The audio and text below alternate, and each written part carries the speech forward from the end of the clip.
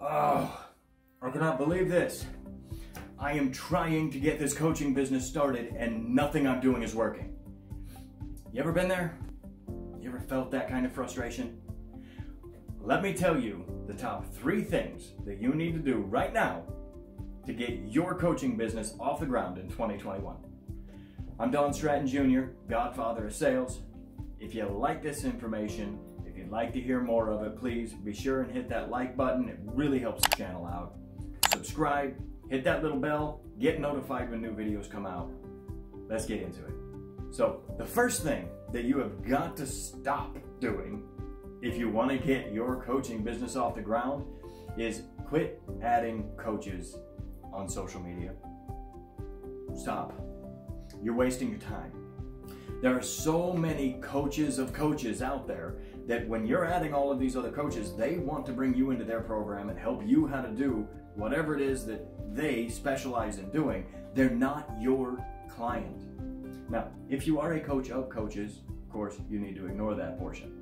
But for the most part, you need to stop adding other coaches and marketing agencies. Only talk to and add the people that are your dream clients. If they're not a possible client and you're just trying to build a network, that's not the way you build a coaching business. All right, it's okay to have a couple of coaches. It's okay to have people that you're friends with to go and talk to. That's not how you build a business. You need to start adding people that you want to hear your message. Along with that, you also need to understand that if you're running a Facebook group to help provide value to people and to help grow people's awareness of what you're doing, which is a great idea, I do it, stop inviting people into the group. You're going through your own friends list and you're inviting people into this group. Are you making sure that the people that you invite in are your ideal client before you do? Just like you don't want to continue adding a bunch of coaches and a bunch of marketing agencies and all these affiliate marketers out there that are just trying to get you into what they're doing. They're not your dream client. You don't want to just invite a bunch of people into your Facebook group to get vanity numbers in hopes that it will make it look more important. You're talking to the wrong people at that point. Stop doing it if you are. Number 2, you need to know your offer. This is one of the things that it took me a little bit to learn. You've got to be able to put together your offer to speak to the people you can help the best. You need to sell them what they want and then give them what they need. Your offer needs to offer change. It needs to offer a life-altering situation for them. You need to offer changes and results, not a service. Me personally, I teach people sales. I teach people how to become closers. I teach other coaches how they can increase their close rates through having a proper conversation. Right? That's what I do. I give people the ability to make a living from home. Catch that? I don't tell people I'm a sales trainer. I'm a sales coach. I am, yes, but what do I do for you?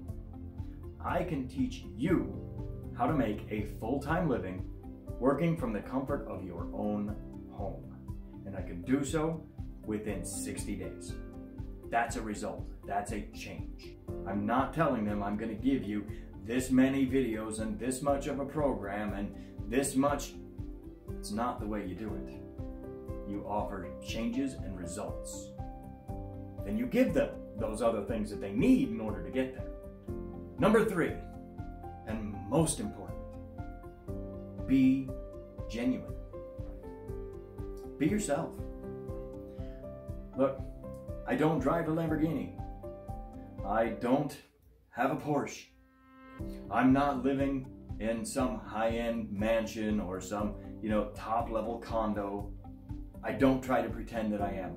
I'm here in my little 6-bedroom house with my children, my wife, a couple blocks away from a lake. It's comfortable. Yes, I am not rolling in money the way some people try to make themselves out to look. I make a good living. I'm very comfortable. I love what I'm doing. And yes, I'm continuing to grow, but I'm never trying to convince anybody that I'm something I'm not. I'm just a dumb truck driver from Kansas who happens to enjoy working with people and be good at at sales and teaching people how to do it. And so now I make my living doing what I love. Be genuine. Be yourself. If you're trying to be somebody else and trying to convince other people that you're something you're not because you think it's going to impress them and bring you more clients, you're learning the hard way that that doesn't work. And it never will. Sooner or later, you will fall. Happens every time. I've tried it. I know, I did it once. I tried to make myself out to be something that I wasn't yet because I saw it working for other people, what they were doing, so I wanted to be like them and have that success, so I'm gonna make myself look like them. Doesn't work. Be genuine, be yourself. Offer people changes and results, not systems and parameters.